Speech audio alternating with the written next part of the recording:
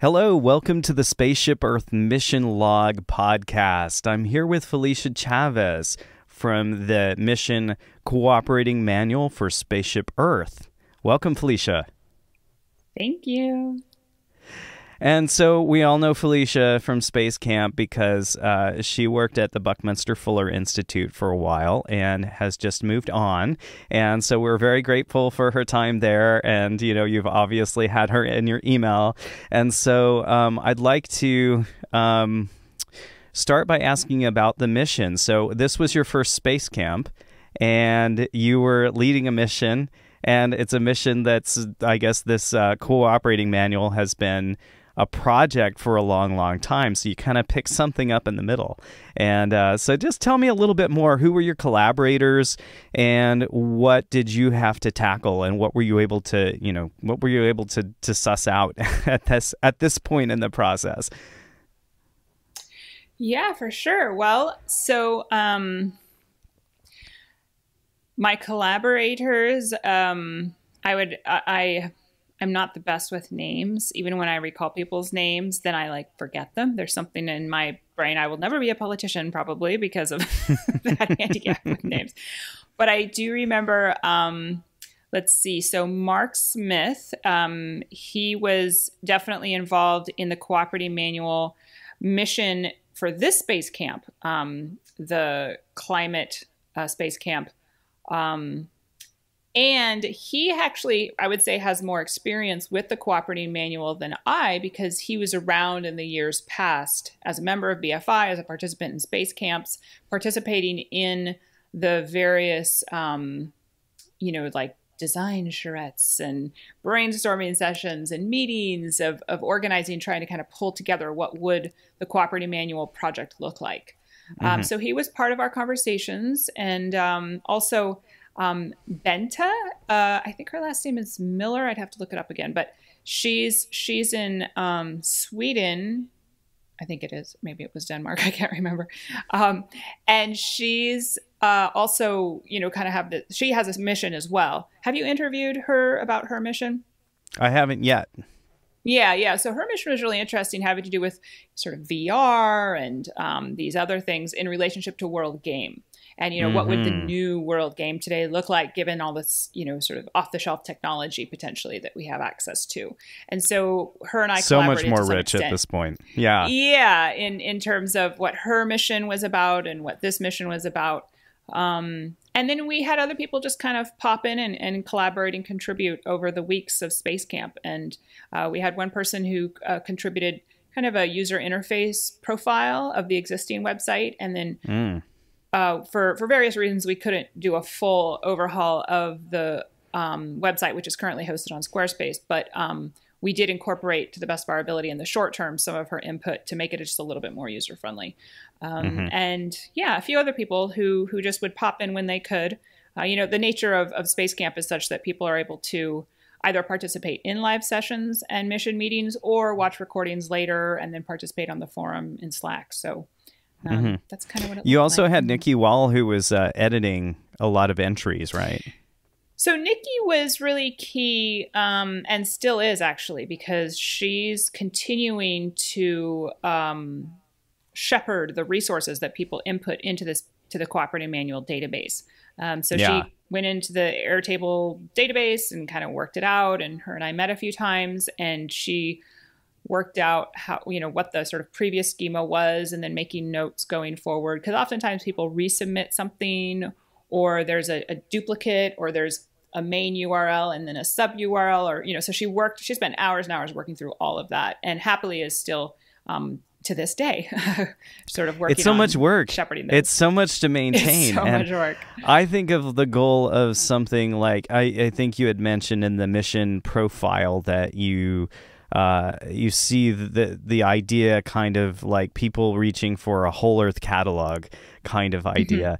And to me, I feel like ultimately something like that would be stewarded by a group of collaborators and editors, kind of the way that Wikipedia is, but maybe a little bit more like a certain select circle of people that are able to collaborate and contribute. But in order to do that, you have to have a robust platform. And, I think you're kind of working with what you have at this point. And 6 weeks is not a lot of time to make massive changes. So I know that you guys did some work on the usability aspect of the website itself, how it draws your attention to the resources, how it invites you to look for things or search for things, where those indicators are located, and also an invitation to collaborate, to get people to submit resources, but to do it in a way that's going to reduce duplicates and extra work. Real design challenge, design-centric process that it seems like you were all in for this period of time. Yeah, and as you mentioned at the beginning, I kind of stepped into the Cooperating Manual project. I joined BFI in October of 2021, and as a part-time person, and so I sort of tried to pick up the Cooperating Manual project, but with my part-time status and 2 other jobs, I couldn't really contribute that much. But nevertheless, when the space camp came around, and I hadn't participated in a space camp officially in the past, it did give me the opportunity to sort of put my head into, so what really is the Cooperating Manual project? What does it look like? Who's contributed to it? What are our assets and liabilities, as it were? Yeah. And so I quickly realized that, and probably part of my attraction to it is the fact that it sort of echoes, you referenced the Whole Earth catalog. It references or echoes these other projects that I've seen literally over at least 20 years, that are attempts to help, to borrow from Theory U, help the system to become conscious of itself. So that was the beauty of the Whole Earth catalog, is it did that. It performed that function. And I'm sure there's other examples as well, but that's kind of the go-to in this sort of BFI world. Nevertheless, what the pattern that I've seen over time is that these types of initiatives, for whatever reasons, don't work in the longer term. Everybody says they want the modern equivalent of the Whole Earth catalog, and it kind of just doesn't work. And we're not entirely sure why. I think that a real effort would be required to interview people in depth. Like, for example, Wiser Earth was a great example of a phenomenal idea that somehow didn't work. And maybe that set of reasons is similar to why some of these other projects haven't worked, or maybe different. I don't know, because I've not looked into that particular project myself. But just for those of you who don't know, it was an initiative on the part of a group associated with Paul Hawken. When he talked about it, I would hear him talk about how he had been around the world and all these times speaking on various books and initiatives and projects, and collected gajillions, like suitcases full of business cards. And so why not put those into a database so we can all kind of find each other? Makes perfect sense. Everybody goes, yeah, great idea. And then it somehow doesn't work. And I saw a similar initiative at the Bioneers Institute at one point, this like database so we can all see each other and check it out. It looks so cool and cutting edge technology. And then like crickets, like never heard of it again. And I myself was a sort of intern/employee at 2 different initiatives that were supposed to do something very similar. One in the LA area in 2008. I can't remember. No, wait. 2000. Yeah, I think it was 2008. And it didn't work. And then another one up in the Bay Area that I think they actually had like the Whole Earth catalog, like IP or something, like they had like bought the brand or something. And it was a really cool idea. And they had this and they had that, and it was really fun and it was enthusiastic, and and it just never really flew.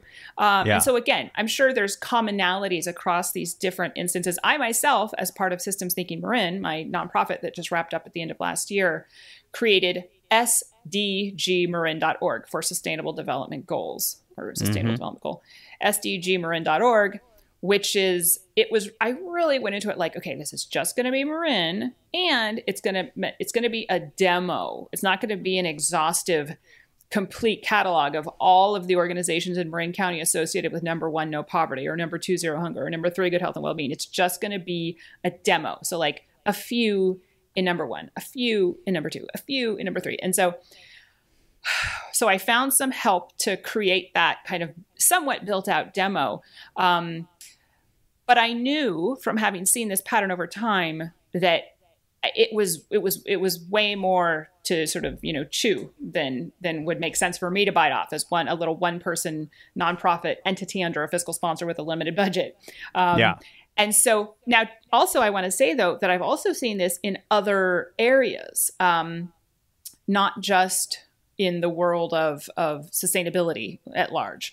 And so, I've seen it, let's see, I think there's somebody named Greg Bloom, if I got his name correctly, who's worked on a protocol so that specifically for providers of social services, they can, in a clean way that protects data, nevertheless share information across databases. So if you're a food kitchen supplying meals, you can send your clientele, essentially the people who are coming to be recipients of your services, to the dental van, or to the place that's going to help them with their resume, or the place that's going to supply them with some leads on housing, or it's like it's a referral database. Right. That's kind of where it grew out of. But then it turned also into more of this.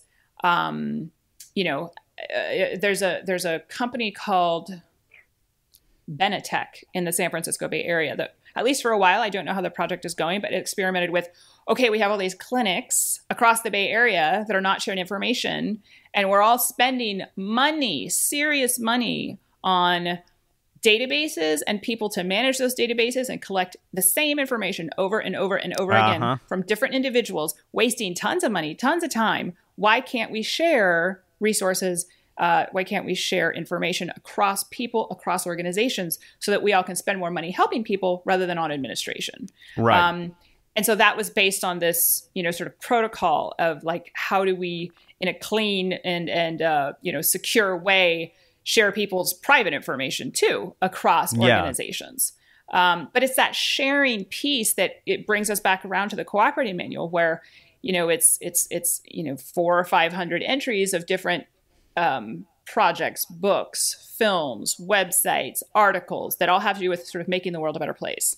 Yeah. And in all likelihood, every single one of those is in multiple places across the web, and this database and that database are not talking to each other, or that database or that database. So it's like we're all these disparate, manually typed in databases. Well, and more importantly, if I'm like scrolling my phone and I'm going, like if I'm thinking about something, it's because something, reminded me of it. And or I see something and then I go down that rabbit trail. So like if I'm not thinking about going to cooperatingmanual.live, then I am not interacting with it. There may be tons of resources, and here I am looking for something in particular, but I don't think to look at this database because it's not somewhere I go.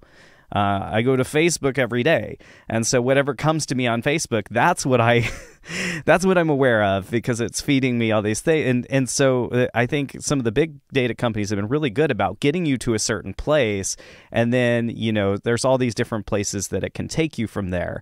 But when you're dealing with a database, you have to know what you're searching for. Mm-hmm.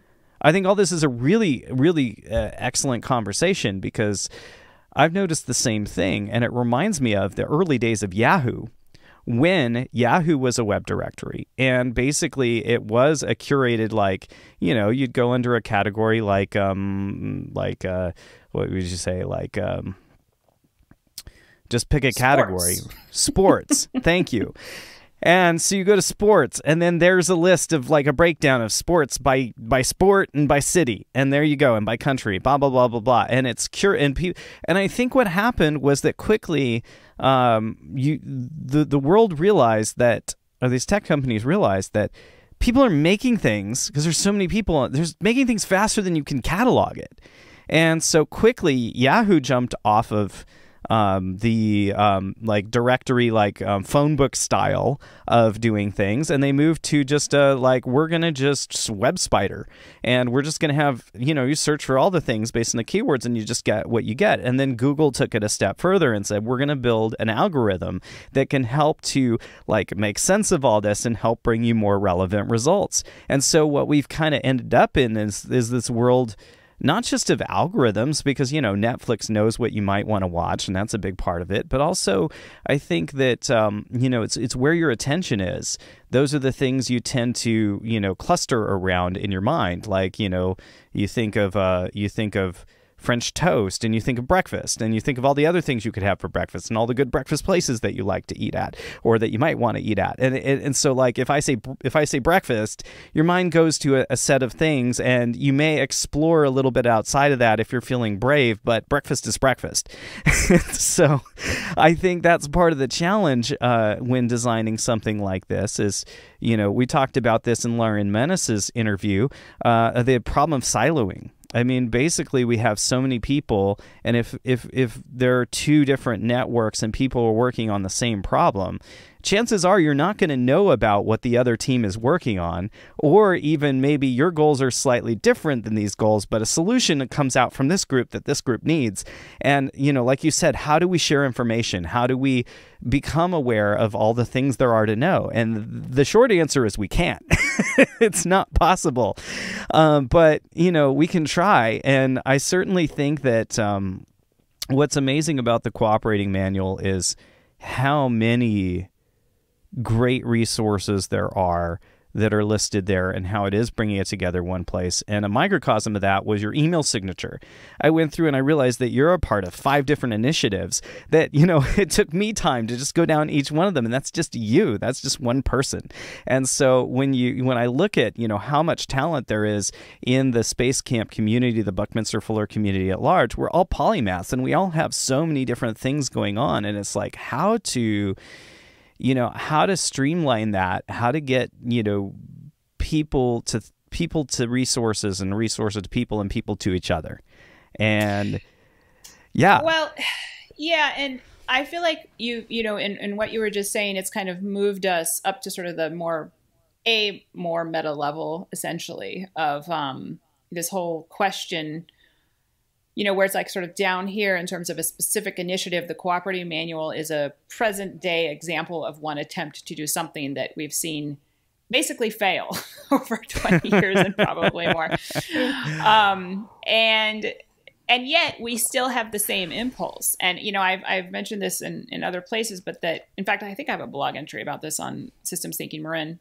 But I've heard this refrain again and again and again across, issue areas, where you're at a meeting and at some point somebody sits back and says, I just wish we knew who was doing what. And it's that very simple sort of wish that I think is behind all these impulses, that was behind Whole Earth Catalog, and, behind these different attempts to do something similar, that I just wish we knew who, and is behind, theoretically behind media. And news media. But unfortunately, news media. Double face palm. Riker and Picard at the same time. Yes. And this really quickly gets into the, sort of systems thinking proper. Good. Which, for me, I follow the work of Dana Meadows. And I use as a jumping off point for a number of the blogs, and also for the book that I'm just finishing up, her point about asking the question, what is the purpose of the system? And it can be kind of any system, and it's purpose / function / goal. I'd almost say almost even motivation. Right. And it's really key. And she points out in her book, Thinking in Systems, a primer, that you can't really, you're mistaken to believe what members of the system tell you when we're talking about human systems, that their purpose is. Because oftentimes you don't really know, even when you're in the system, even when you're high up in the system, you don't necessarily really know. And oftentimes you might sort of recite the mission statement, but she specifically says you have to stand around for a while and watch what the system actually produces. Right. That tells you what its purpose is. And, we often find ourselves sort of saying the system is broken or whatever, but other people sort of retort, the system is doing what it was designed to do. And to some extent, that's accurate. And I would say in some ways it's inaccurate, because oftentimes, because we're all, sort of swimming in systems, nested in systems. And oftentimes we sort of inherit the purpose accidentally. Yes. And so in this book that I'll give you a little visual of, I just got this in the mail, my dear Marin. Yay, your book. The subtitle is Can Marin County Reach the United Nations Sustainable Development Goals of 2030? A Systems Thinking Perspective. And so it's based on the first 6 United Nations Sustainable Development Goals of 2030 from a systems thinking perspective, looking at a lot of research. I have a lot of citations of reports from various entities. And, so to take the example of Marin County, where I recently moved from, the question would be something like, what is the purpose of Marin County? And to answer that, you would need to stand around for a while and watch, well, what does Marin County produce? And of course, Marin County sadly produces, sadly or not so sadly, depending on your perspective, a nice place to live for relatively wealthy individuals and families. Yeah. And there's challenges that come with that, such as traffic, because people who work in Marin County to provide services to the relatively wealthy individuals and families in Marin County have to drive in from more affordable places. Right. Part of the issue also is in a disaster, your low-lying facilities might be underwater or corrupt in some way, and those people are going to have to drive in to attend to those. And so there's just we could go on and on about the problems associated with having a whole entire county be kind of okay if you're making $150,000, $200,000 a year and more. Yeah. And how that creates, downstream issues. But Marin sort of inherited a sort of what it's doing to some extent, informed by its surrounding counties and the state and the nation and the global market economy. And so, so how would you retool that? And then even if you did decide here in Marin County, we are going to find a way to make our purpose human well-being. Well, that asks a lot of everybody. And it comes back to your point about that I wasn't making too, about who's doing what and how's it going? What are they up to? How can I help? Because to really do that our purpose is going to be human well-being, you would need to understand and see visibly who is doing what. And to come back to this sort of, what for me comes back to databases, whether we're talking about the Cooperating Manual or SDG Marin or, any of these other things. From my perspective as a community organizer in Marin, there were 3 target markets. One was just the person off the street who needs to know when the clinic is open because they need to go to the medical clinic or any number of other services that they might require. There's the professional care provider, the person who's trying to get people to take advantage of CalFresh food assistance programs. And they're, coming up with all kinds of ideas and brainstorming and tabling and mailing and emails and attending meetings and trying to get the word out. Look, if you're eligible for CalFresh, please apply, because not only does it help you and your family, it also helps the local economy, because these dollars that Marin does not get, we don't get. And so it doesn't feed our local economy. And yet the program, the federal money, the state money, whatever it comes from, is available. So we need to take advantage of that. And then there's the community organizers. And that was the seat I was in, where it's this, how do we see who's doing what, how it's going, and how I can help? And it's just that really simple. But that little set of questions that seem fairly straightforward and not that esoteric. And I see people stumble across those same questions and articulate them again and again and again across issue areas over time. A society whose purpose is something like profit and growth, those questions aren't really that interesting. They're not germane to the purpose of profit and growth. And so unless and until those questions are germane to the purpose of the society at large, you're really going upstream trying to 100%. Yeah. Yeah, because still, you're again, what is the purpose? Or what is the inherited set of circumstances? Is that if you live in Marin, you're in that upper echelon of income, which means that you're in a certain kind of job, you're in more of an information or intelligentsia kind of role. And so that also in our society is segmented to believe, well, that means that you're not doing your own community things. You're a specialized worker. You're here to provide information, knowledge, services, and so that means we don't want you doing all this other. So we're going to import that labor, and they can't afford to live here, and so you end up with this non-systemic thinking, non-holistic way of doing things. These people do this, these people do that, and it makes me think of the disaster situation. Like, what if the people who do the basic things can't get to your community? Then all of a sudden you're going to have to learn how to pick up a shovel, which is kind of what I see people getting back to in a lot of these more like the urban homesteading type environments, where it's like, hey, let's return to a life where we're kind of doing a more well-rounded version of living, a whole human, whole nature, whole like and it kind of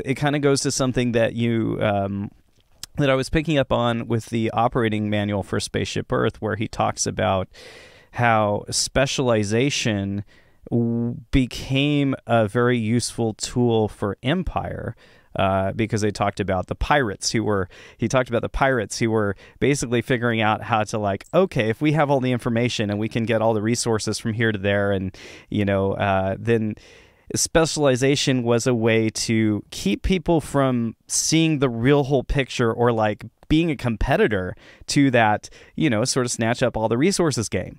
And it's not that specialization is bad, but it does really limit you. And you brought this up in goal 3 when you were talking about healthcare. It's like we don't have a healthcare system, we have a sick care system.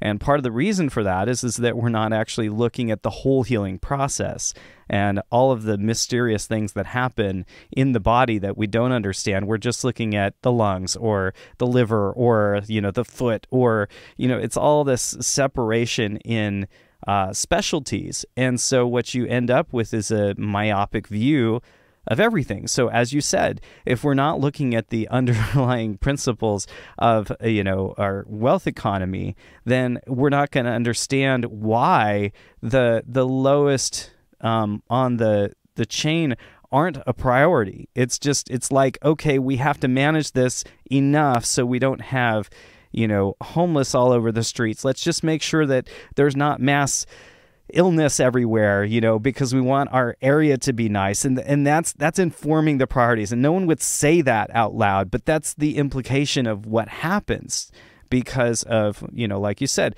it's, goes back to the 8 forms of wealth, when we're only looking at one, money, finances as the only piece of the holistic puzzle, it leaves out everything else.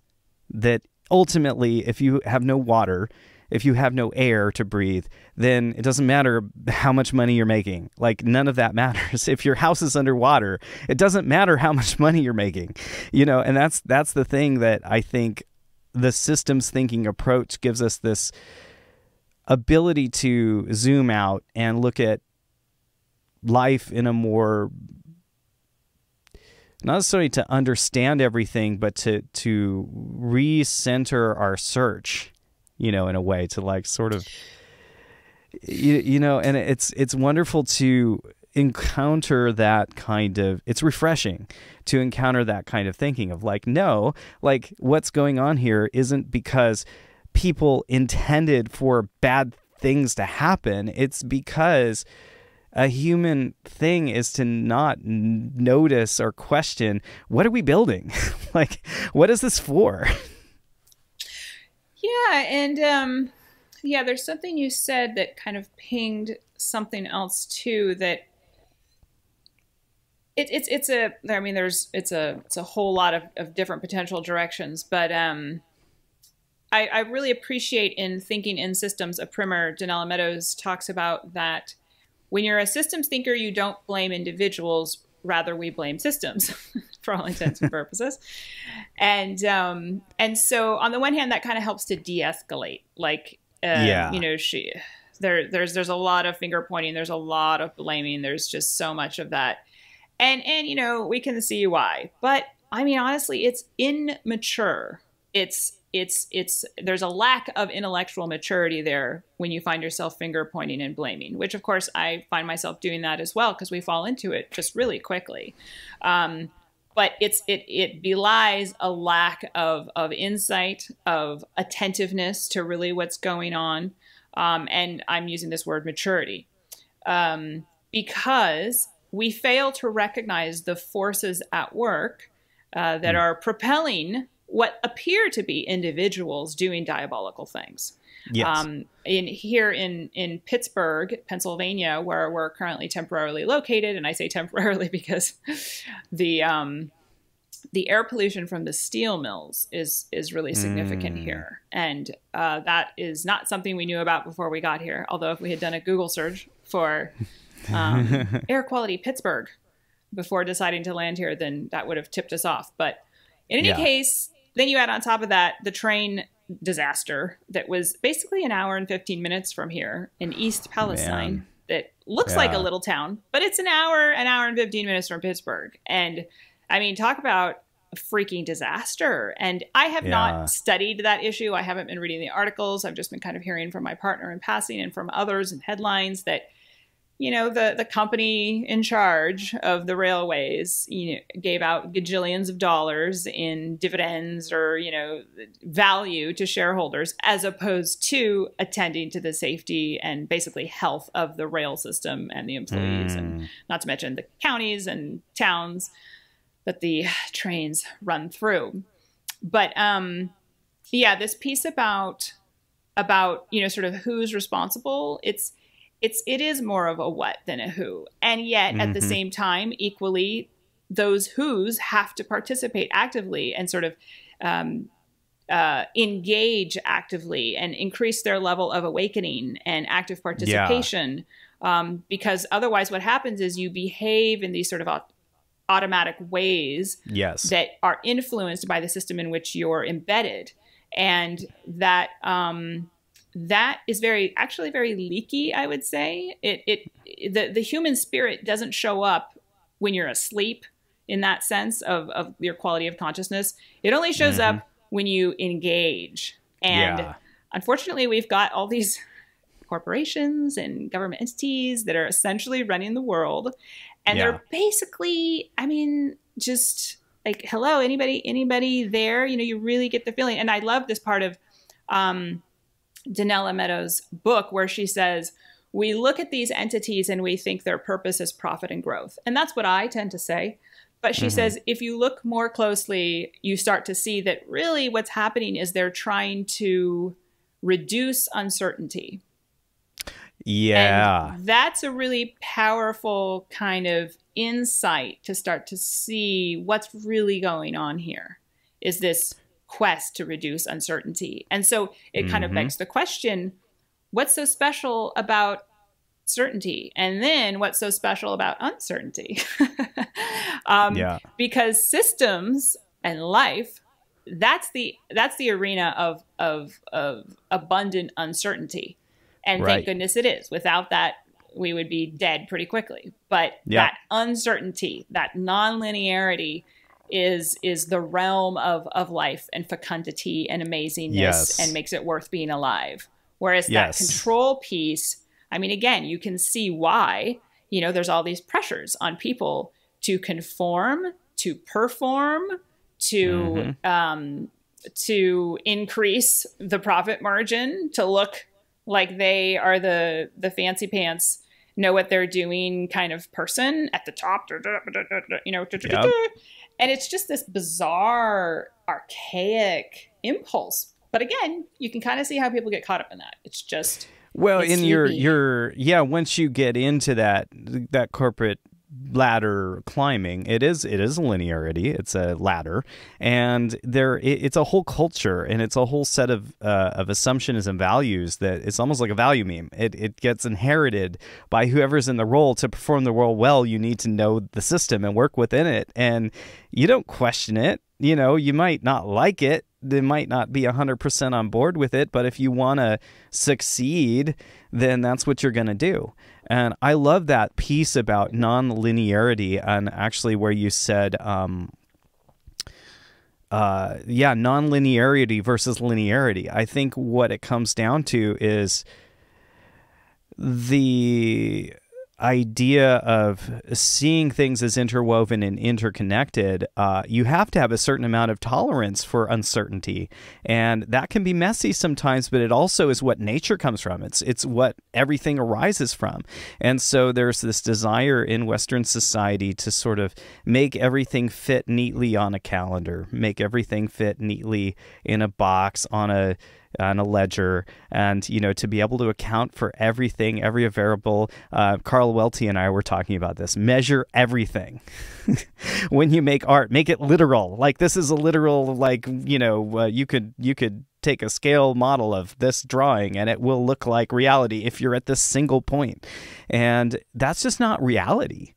And I think, you know, systems are messy, and people are messy, and the world is messy and beautiful at the same time. And so for that to arise, you know, you're trying to impose order. And I mean, I guess that is kind of the broader question, right? You know, I mean, we do want that certainty of safety, and you're trying to impose order on something that inherently doesn't have it. And there is always going to be some loss arising from that imposition of order. It's just a matter of who does it benefit, and what outcome are we trying to design for, right? Yeah, and you're just reminding me, I just finished reading Bono's memoir or autobiography titled Surrender. And Cool. In fact, I think I have it. I can give you a visual here. Way cool. And you can kind of see the, like, you know, non-linearity of the layout. It's pretty punk rock. It's very punk rock. But this aspect of surrender, because when we start to talk about certainty versus uncertainty, we're actually talking about pretty profound, really central, central organizing principles in terms of what we organize our lives and our worldviews around. And whether we're closed to and trying to control, basically, factors such that we reduce uncertainty, or whether we're willing to engage with and navigate and play with the world of uncertainty. Did I say certainty? You know, it's like this kind of closed versus open is a very simplified way of saying it. And then this aspect of surrender, where in the realm of uncertainty, that's when this experience of what I would call high mode surrender is necessary. And some people would use the V word, vulnerability. And but all of that can only really come about either when you feel safe, or when you have a spiritual perspective that enables you to sort of lean into infinity, you know, something that's beyond the realm of the fixed. Yeah. Because as long as you're really identified with the little ego, with your identity tied up with how much money you make, which again, we all fall into, with how you look or don't look, or, you know, any number of these other sort of go-to identity factors, that reduces your capacity to surrender, to be open, to experience vulnerability. 100%. And man, it's just like the hierarchy, the performance indicators, the best practices, the performance reviews, just all these things, they get so, in a way they function like parasites, or like vectors of parasites or something, to just suck your life force and your attention and your will and tank your desire to bother. Well, in a way, what does certainty buy you is like a placation of fear. If we're talking about the ego, right? I desire certainty because I'm anxious about something, because I don't want the uncertainty, because I'm not comfortable with myself in the spaces between and my capacity to rise to whatever challenge I may or may not find tomorrow. And I think that's a big part of what we trade in exchange for, participating in these systems. I mean, how many people do you know who will take a job that makes them $5,000 or $10,000 more a year, but costs them their life in their happiness and health? Maybe they're commuting 2.5 hours, a day. And that's immeasurable consequential cost, but the security that comes from knowing, okay, I have this money, or maybe I'll feel more comfortable that my bills are being paid. It's the trade-off that we make, and these systems have promised us those things, and quite honestly, in the last 20 years, have started to fail us at those kind of things. And so I think that's where a lot of people are starting to wake up to the question of, well, what is better? What can we do? Like, how could we live in a better world? And that's where I got inspired by the Buckminster Fuller Institute, because here people are talking about system thinking and design science and these like really pragmatic and practical ways to shift what we're doing. And like you said, not to argue with one another, try and point the finger at this person or that person and motives and that, all the other things, but simply to just look and see, okay, here's what we're working with, and this isn't working. Like you said, the cooperating manual being really near and dear to people's hearts, but does this work as we're doing it? Like, that's the question we should ask first. Is this working? Right. Yeah, no. And that, is this working? I mean, again, you have to be open to a reality check. I'm a student of a lucid dreaming course through the Institute of Noetic Sciences right now. And Cool. I love this term, reality check. Like when you train yourself in the daytime and in your dreams to do reality checks. Try and put your finger through the wall, or see if you can levitate a little bit. Yeah. Man, it's so cool when I can do that. And I always think I'm awake. I know. Yeah. Yeah. Yeah. And something you said too reminded me, there's such a profound level of fooling oneself that happens. Yeah. And, it's like, it comes back to, like if you conscientiously decide, I'm going to, as you said, commute 2.5 hours a day for this job that's going to pay me $10,000 or $20,000 more a year than this other job that's maybe closer to home and or a nonprofit as opposed to a for-profit or something. Yeah. It's like, it's not so much about which job you chose as what was the spirit in which you chose it. In which you chose it. Was it a clear-eyed, conscientious decision, for a particular purpose? Or was it this kind of like, I'm afraid that if slumber. I don't, that this other job may go nowhere, and then I can't get the next job. Mm-hmm, exactly. That kind of cyclical trap. Yeah. Yeah. And also, I also wanted to mention, so for people who don't know, the Cooperating Manual for Spaceship Earth is kind of a spin on the title of a Buckminster Fuller book, The Operating Manual for Spaceship Earth. And there's this quote from the Operating Manual from Bucky that I really like, because I feel like it opens up a whole potent area. This is from page 130, where he says, "This all brings us to a realization of the enormous educational task which must be successfully accomplished right now in a hurry in order to convert man's spin dive toward oblivion into an intellectually mastered power pullout into safe and level flight of physical and metaphysical success, whereafter he may turn his spaceship Earth's occupancy into a universe-exploring advantage." Yeah. I love that quote. Isn't that great? I mean, for me, it really speaks to his experience in the Navy and to his, who knows what else, just perspective on, isn't this awesome? We get to be alive on Earth, and from here we get to then explore the universe, or explore universe, as he would say. And for me, that, it kind of actually brings up my reference to, I've just had a long-term appreciation for people who study other species, who study, who are in love with a particular bug, or who are totally devoted to sea otters, or to a particular form of kelp, or, whatever it might be, and who are like madly, passionately in love with that organism.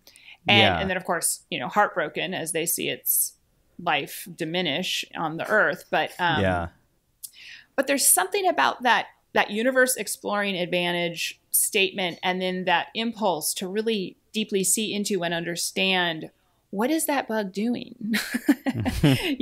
Like there's something, or whether it's astronomers or whoever or whatever it might be, just that exploration impulse that I would sort of agree with him is sort of at the center of the human experience. And yet if we've like burnt down the house, it's hard to kind of go out exploring. Yeah. Well, and again, when all this chaos is happening in the world, it's really hard for people to, or when you can't make ends meet, it's really hard to have that Maslow number 3 where you're like, I'm going to look for meaning. Maslow number 4, it's, you're just at survival, and that's keeping us trapped. It's keeping us spiraling. Mm-hmm. Yeah, no, it really is. But also,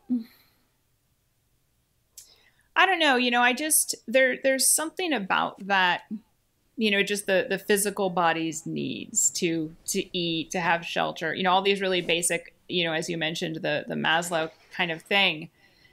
And I think it does get a little messy sometimes, just like what really does come first. Because, you see this in psychological disturbance. You see this in, where it's like if somebody doesn't really have the spirit to get out of bed in the morning, maybe that's first before food in some way, shape, or form. But even aside from that, I mean, the need for a hug.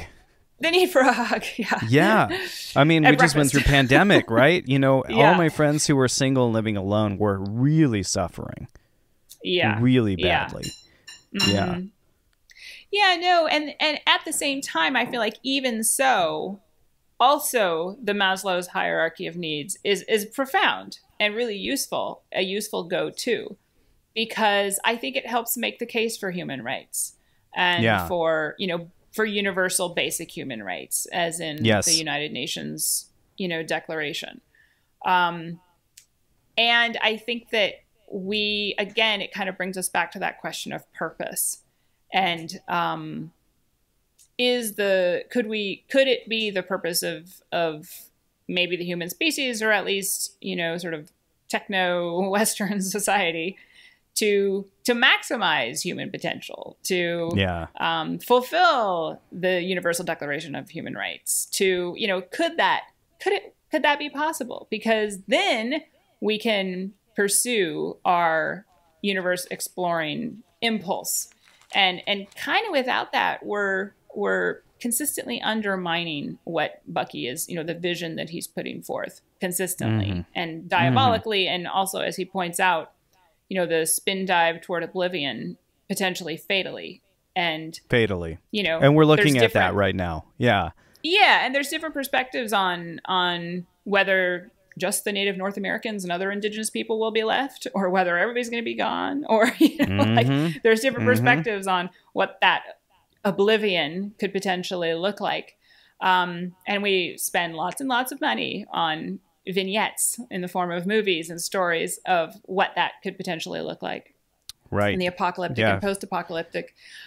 But I enjoy those movies just like other people. But I tend toward kind of the Eckhart Tolle sort of worldview or framework of that consciousness is ongoing experiment or process or, something. And that the humans at the moment we're embodiments of that impulse, and consciousness will continue. And as a species, we might completely fail, and who knows what the outcome of that could be.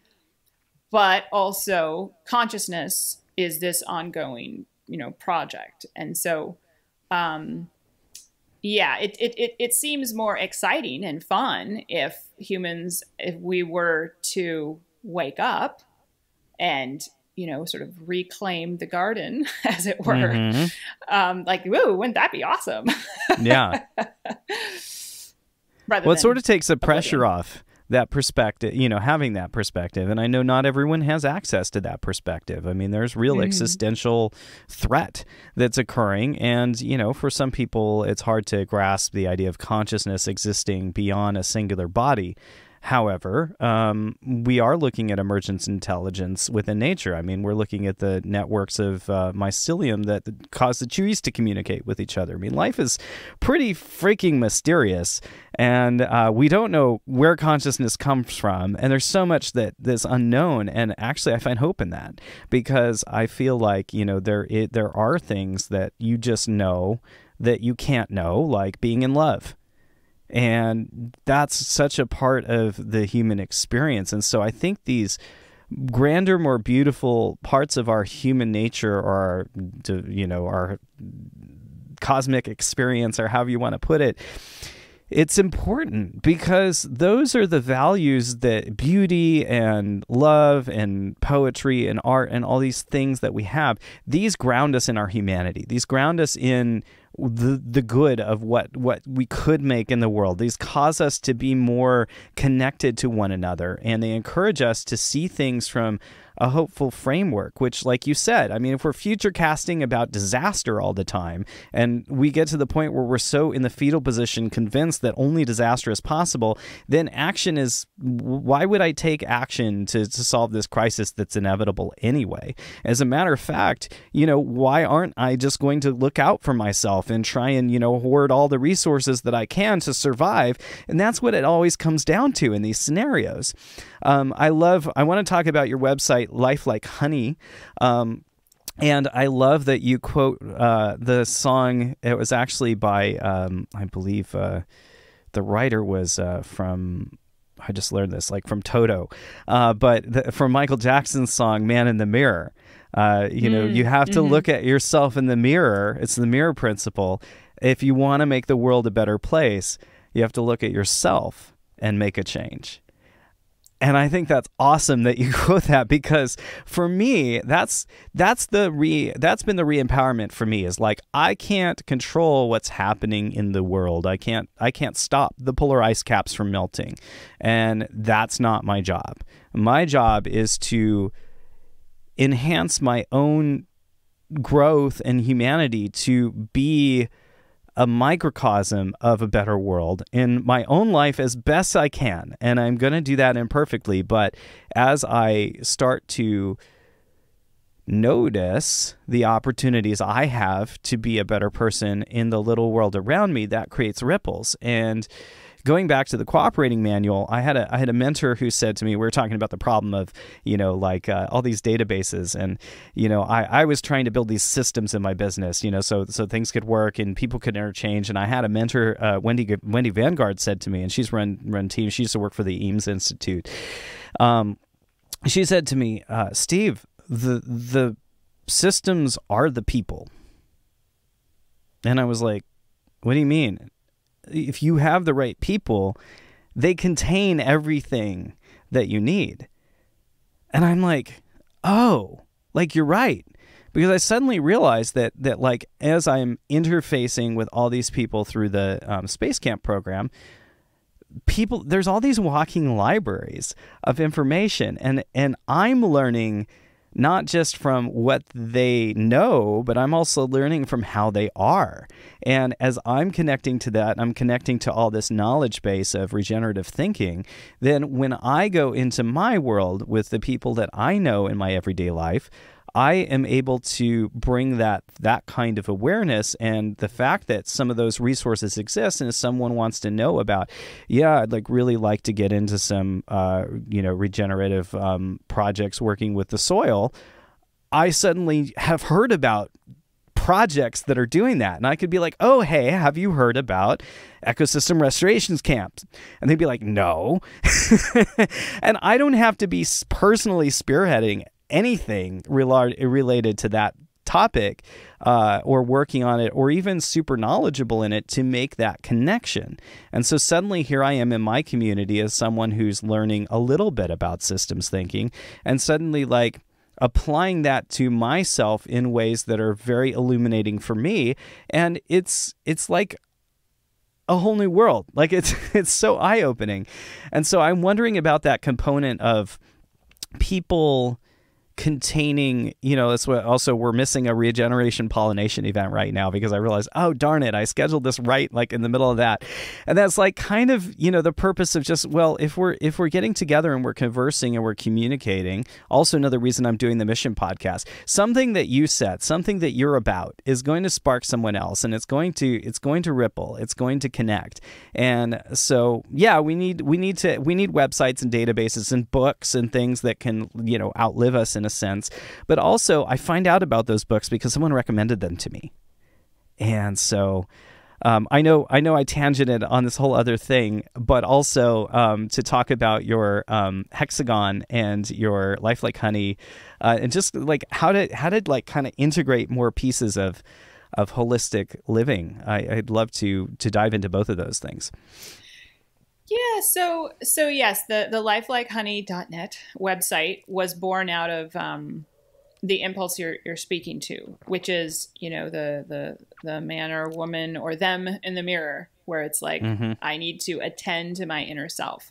And not only my inner self, but also like my life, my well-being. And I too, as you mentioned, somebody mentions about soil, and I happen to know about this, and so the website itself is meant to kind of serve, or was meant to sort of serve as sort of a hub for that type of thing. And I say it was because I haven't attended to it in the last probably 5 years or so.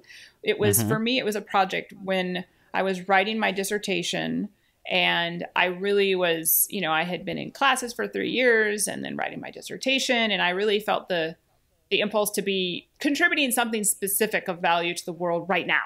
Whereas I had been just basically at my desk, really just in my own studies for a long time. And so I followed that impulse, and it turned into the website lifelikehoney.net, where I just cataloged, some of these things that had worked for me, or that other people had mentioned had worked for them, or that I had just heard about. And I kind of used this tiered system where the closest level into each side of the hexagon was something I was personally familiar with and could highly recommend. And then the next level out, oh yes, thank you. The next level out, something that, was either highly recommended by somebody close to me, or I had also experienced and highly recommended. And the third level out started to be more of the general things I had heard about that might be useful to you. So check them out if you feel like it.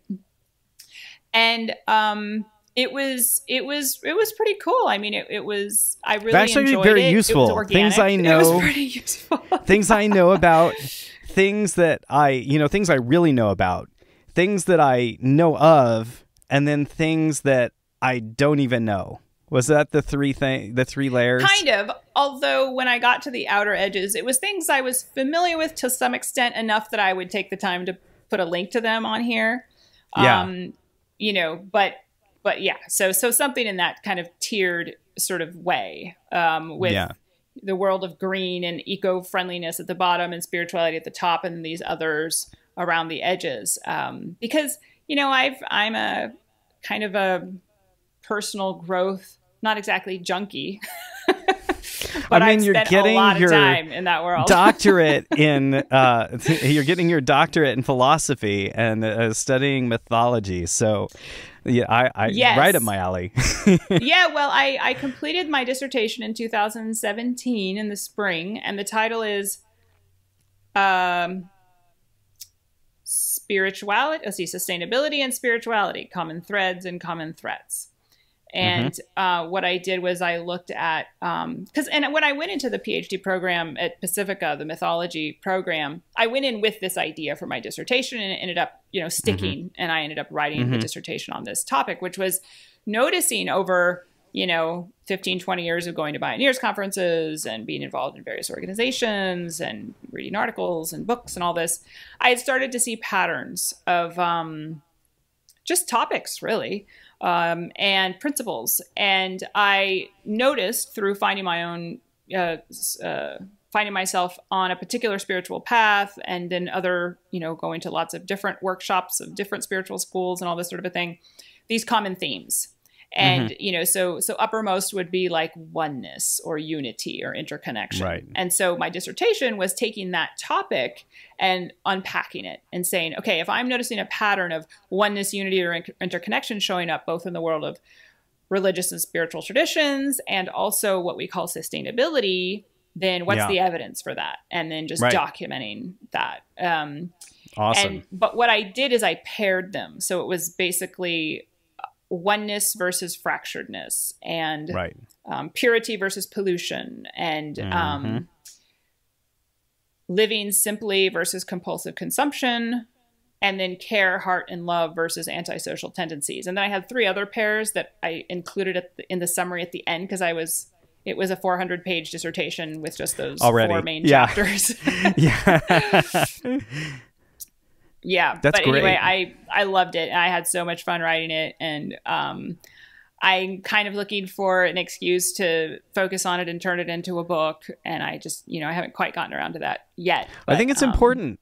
I think it's important. I think a lot of people are starting to ask those questions and see that core fundamental assumption as a flawed assumption. I mean, obviously, it's very difficult unless you've had a, enlightenment experience to integrate the idea of oneness. But I think when you call it interconnectedness, it makes a lot more sense. It's like, who are the people in your neighborhood? Like they're, we're not in isolation. You can't live in a house without resources being brought by someone to that house. And you couldn't just stay there like that. You're reliant on other people. So as you start to expand outward and see the truly rich interconnections that we can have with each other, you realize that we're all connected. And to see things from that perspective gives you a much more positive and optimistic framework from which to build a world versus this idea of, the ultimate separation being like the world is going to end, but I'm going to survive and screw everybody else because, I've only got enough for me. And ultimately, Eckhart Tolle talks about that. That's the madness that humanity has, this idea of separation, this idea of I am a separate self who is like completely alone and cut off and afraid. And it creates all these weird compulsions that we see. And so you're right in the sense like, if, like going back to the Bucky quote, we have to get the school to happen really fast. Ultimately, the more people we have who are able to live consciously, the more they're able to make a difference where they can make a difference. And the more we can interconnect. And like you said, like stay outside of the snap judgments and understand there are causes that go beyond a single person. Even if someone's being a butthead, probably that buttheadedness came from their experience or their upbringing or somewhere. And I've seen people come around on some things that you would be surprised. And so I think to take that underlying fundamental assumption that, like, for me personally, it's like, well, I'm really no better than anyone else. I've been gifted a set of circumstances that made me like come out okay. And if I hadn't, it might have been that I wasn't. And yeah, there's a certain amount of like meanness that goes into how I interact with things, and that's not going to change. But ultimately, the part that is going to change is if I take a look at myself and if I decide to be the better me that I can be, and not the better someone else, but the better me. And that's important because then it focuses my efforts on a larger sense of just myself, because ultimately that better me is better all the way around. It's not for me. It's because it's in harmony. It's to create that feeling of like fluidity and confluence with the world around me, and that is what creates happiness. It's like, if I, like you said, why are you choosing that job that's far away? If it's for the right reasons, then it could be the right thing. And I just love that. I love how spirituality, even if you don't want to be dogmatic or religious about it, that perspective of and like you said, you can find it in ecology, you can find it in these different places, you can find it in permaculture, you can find it in just gardening. These experiences that are transcendent are that way for a reason. They didn't just happen out of nowhere. Yeah, and that, you said something that I'm trying to remember I wanted to make a point about, but it relates to this whole sort of interconnection piece. And I feel like that's the beginning of systems thinking, and maybe it's all of systems thinking, of just that experience of, at multiple levels of cognition, experiencing the interconnections and or oneness or unity. Like that's there's a little piece about surrender there. There's probably a little piece about vulnerability, but it's the entry point to systems thinking. You can wield systems thinking from a place of pushing your agenda. And that's been done, and it's been done very effectively. But really, when it comes to embodying the systems worldview, I think it really is ultimately a spiritual question. And I see over and over and over again that people drawn to the systems worldview do have some kind of significant spiritual reference in and for their lives. And it kind of comes naturally with the territory. But also just... And I would caveat that you don't have to believe in a deity to have that experience. Yeah, no. In fact, the meditation teacher that I studied with for a long time would point out the sort of downside of belief is that it can, depending on how you engage with belief, it can get in the way of experience because it preconditions what you are and aren't open to, and can color your experience unnecessarily. The Tao that can be named is not the eternal Tao. Yeah, which relates to Donella Meadows talking about the worldview level, the top level of her hierarchy, what I call her hierarchy of intervention, but that she calls, I think it's like leverage points for change or something like that. And she talks about the worldview level being, first of all, the hardest to change, but second of all, the area with the greatest potential for change in a system. But then ultimately what we want to do is we want to be able to sort of put on different glasses or hats or worldviews, as it were, to put them on and take them off at will, to recognize that A, we have worldviews, and B, we can be flexible with them. We don't have to be dogmatic about them. We don't have to believe in them in a fundamentalist way. And that's a whole nother level of freedom, ultimately, that is far beyond the way we mostly think about freedom. Well, and putting on different hats in terms of different roles. Like, I'm going to put on the designer hat for a minute, look at it from that perspective in this project, and I'm going to put on the project manager hat on staying on time, and I'm going to put in the dreamer hat for a minute. I'm going to put in the technologist hat for a minute. And if you can trade these hats around, you can start to interface better with the people on your team. Because suddenly you can see that they're working from a perspective or a worldview that is helping them accomplish their role in this project, and it's useful and needed. And sometimes you got to take it off for a second to say, oh yeah, why are we doing this? Like, I don't need to spend 12 hours on this one little button, or whatever.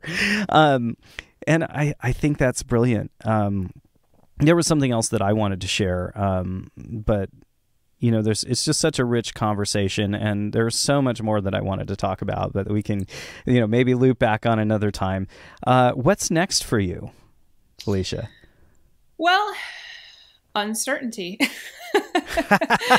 at the moment. I'm kind of doing the normal looking for jobs on the internet and applying for the jobs on the internet. And I am interested potentially in one idea would be teaching mysticism at like a small progressive college. I'm really into mysticism. In my dissertation, I found that these principles of oneness and living simply and all that, they're embodied most passionately and vividly by the mystics, the seers, the mystical tradition within world religions. And and it's just like super fun, and I love it. So I would love to sort of play in those waters more. But but also, I'm just looking at, I kind of like membership. Like I was working primarily in my part-time position at BFI in the membership realm. And it's a systems-y thing, the power of the group and what the potential richness of the group of people that are passionate about something or a set of things and what they bring to the table as a group and what's possible from there. So I kind of like that. I also, like you talked about working on a button for 12 hours, like I have that impulse, like I get really into the minutia, because on the one hand, it's actually like somebody actually has to go into the database and figure out what went wrong and where and work on that. But on the other hand too, I have that compulsive, like, if the table is messy, I can't stop looking at it until I've cleaned it up kind of thing. So I have that impulse, and sometimes you got to put on the hat where you're like, are we even building the right database? Should we stop and build actually, I have a whole different blog one that someone about already that. made? Yeah, because I have this issue where I really, really, really want a 3-dimensional database, and nobody has made one available to me off the shelf, and I'm very angry about that because I want to put on my that might be a Oculus potential Rift zone of headset genius and, right walk there. into my database. Do it. That would make me very happy. Do it. Yeah, I would just like, do I have to learn Python, or like, what do I have to become? I'm not a programmer, so you're a team leader. You're a fantastic manager, and you've got some serious organization skills and keeping people on task. You could do this with help. Yeah. So I'll give more thought to that direction. But for the immediate term, it's really just finishing. I've never self-published a book before, and so having completed this, thank you. Congratulations. This was a big lift. I March never 5th. knew that you had to write an index as opposed to sort of magically generate one. Like indexes are a lot of work to do a good solid index. So I've had to learn all of those little pieces, and then and to write the index, you have to finalize the page numbers, which has to do with the size of the paper. And the margins and all that stuff. Typesetting. Mega changes after you've done your index. Complexity. There's a reason why some of us are crotchety about the details, because stuff gets messed up when someone goes, "Hey, I have an idea." Yeah. So all of the above and uncertainty. And I have a long-standing interest in dreams. Like I have my whole own dream database. That's what led me to do the PhD in mythological studies, was this sort of passion for dreams in the world of symbols and myth and all that. So at the moment, who knows? But thank you for asking. Did you listen to Della Burford talking about her work with Tenzin Rinpoche and the Dream Yoga? No, I'd love to listen to that. Yeah, go check it out. It's the episode before. It's a couple episodes back with Della Burford. Fantastic episode talking about spirituality. I remember what it was that I was going to say, and this is a good thing to end on. I think your quote from Buckminster Fuller about the education component and the awareness building component for all the occupants of Spaceship Earth. I think the Space Camp program has done a terrific job of introducing me and others to this whole new worldview, this whole new perspective. And it's so refreshing and it's so positive and there's so much potential. And it's not just like pie in the sky. It's like practical stuff. And so that's why, I've really gotten so much out of the work of the Buckminster Fuller Institute, especially the space camps. And I think, the more people who are changed in these ways, deep down, it shifts a lot of things, and it means that you go through the rest of your life in a different way. And so I want to thank you for your time at BFI and wish you the very best of success into whatever unknown becomes known. And this is wonderful to have you on the Spaceship Earth Mission Log. Check out my other podcast, The Language of Creativity. And of course, you can get the Spaceship Earth Mission Log on Substack if you want to subscribe via email, or on iTunes, and also on YouTube, which is maybe where some of you are watching this. And just any closing thoughts, Felicia, before we go? Well, I just want to acknowledge the work of Amanda Ravenhill and Faith Flanagan, who also in the Yeah. past year left BFI, but they are the architects of the Space Camp program, and really they made it happen. From what I understand, they dreamt it up and they made it happen. And so I was very much a latecomer and an inheritor of the Space Camp program, and just a participant really in the last go round where I met you. And so, yeah, it's just really lovely to to hear from you, your experience, having been around and been through some of the space camps, and the experience of a number of the other participants. So hopefully BFI will continue the space camps, Please, or something, pretty please. Equally It's or more changing amazing. the world. Yeah. It's changing the world, and it's boosting the membership. I keep telling people about it. Yeah, for sure. Both of those. Absolutely. Give and thank you the listeners for inviting me on. Oh, yes, absolutely. Give the listeners your links, relevant links, and your, if you do social media or LinkedIn or anything like that, please give those.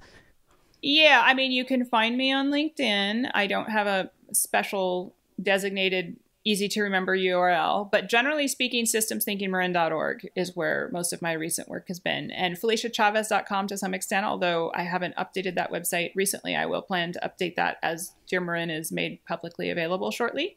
But recently I have a lot of blogs on that pertain to Donella Meadows, and this whole question of the purpose of the system is a jumping off point for a lot of the blog entries on systemsthinkingmarin.org. So that would be the main place. Excellent. Where can people get your book? That also would be, if you go to systemsthinkingmarin.org, there's a page on there that pertains to Dear Marin. And I've decided I self-published through Lulu because they're a B corporation from what I understand. And Awesome. I could circumvent the Amazon thing. I mean, I'm going to do a audiobook and ebook, which will probably be on Amazon, but nevertheless, the paper printed book will be through Lulu. And so I'll have a link in the next week or so to be able to purchase the book itself as a paper book if you're interested. And then in the next few weeks, I'll have an ebook and a audiobook up. Most excellent. Felicia Chavez was my guest for the mission, the Cooperating Manual for Spaceship Earth. You can find the Cooperating Manual at spaceshipearth.live and look up many, many resources and links that have been very lovingly curated, as well as you can check out the Buckminster Fuller Institute at bfi.org. I'm Stephen Levitt, and this is the Spaceship Earth Mission Log podcast. Thanks for joining us.